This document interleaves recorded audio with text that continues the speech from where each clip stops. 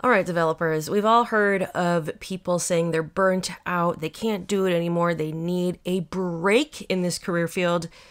Even Michael Jordan gets the blues. This was posted on dev.to recently. I had to share this because you do hear about burnout in this field quite a lot. Now, full disclosure, I think this person ripped off this post from Reddit. We'll check out that original Reddit post in just a minute here, but he has these huge updates because he got like 500 responses. I'm 37, which in web developer years means I'm a dinosaur. I've been programming since I was 13. I've been making websites since 28.8 KBS was standard.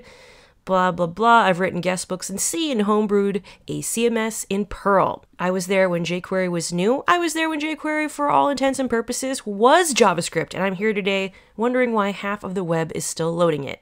I learned to love the HTML5 doc type. I've coded in PHP 3, 4, 5, 7, Zen Framework 1 and 2, Symfony 3 and 4. I've built enough WordPress sites to both understand the love and the hate. I've slung gigabytes of data between MySQL, Postgres, SQLite, and SQL Server and mishmashed it all into XML, JSON, and YAML. Okay, so he's done a lot of stuff and he says, dudes, I'm tired. This was fun when I was young and cared about nothing else. I felt like I was doing something interesting. I felt like I was solving problems and building things that nobody else could. But then I discovered the outdoors and hobbies.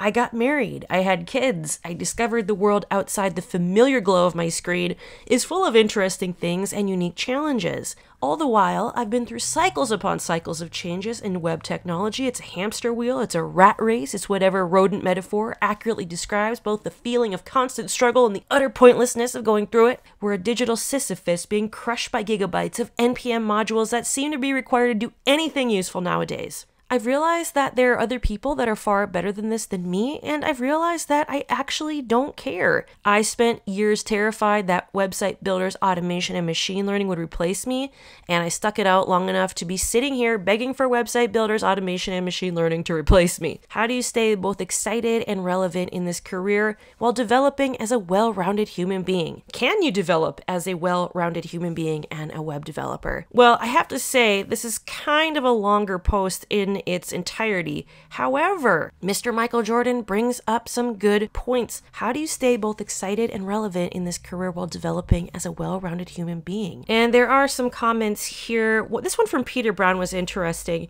The problem is that web developers are a dime a dozen. It's an industry that doesn't require any schooling and has way too many self-taught people that are willing to work for next to nothing.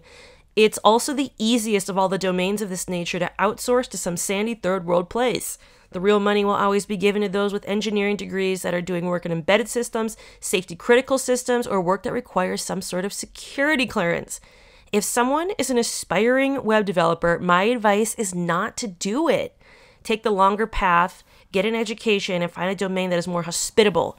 Stories like this are becoming more and more irregular and will only get worse as time goes on. Some interesting insights here. I don't know if I agree with all of it, seeming to imply that embedded systems, safety critical systems, and work that requires a security clearance can't burn people out. But I would have to agree with the last sentence that stories like this are becoming more and more regular and will only get worse as time goes on. Because Michael Jordan, either the basketball player turned web developer or this person posing as Michael Jordan, ripped this off from Reddit, the post on dev.to is no longer posted. Let me know, developers, have you faced burnout in this career field? I certainly have. There's no easy cure for it other than just walking away for a while if you're able to. Now, I will say, as someone who owns their own business, that it is much easier to. If I was working for somebody else, I would probably be fired for taking so much time off from the burnout.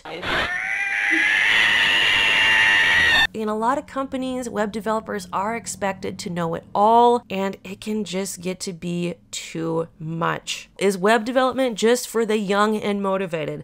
Let me know your thoughts below. Let me know how you dealt with burnout as a web developer. Like I said, for me, I get the benefit of just being able to walk away for a bit, but I know some other people can't. So please share your experiences and share your thoughts on this web developer who is burnt the F out. Do you think they need to just man up and get it done, or retire, Or is this a legitimate complaint? Hope you developers are doing well, and I'll see you in the next video.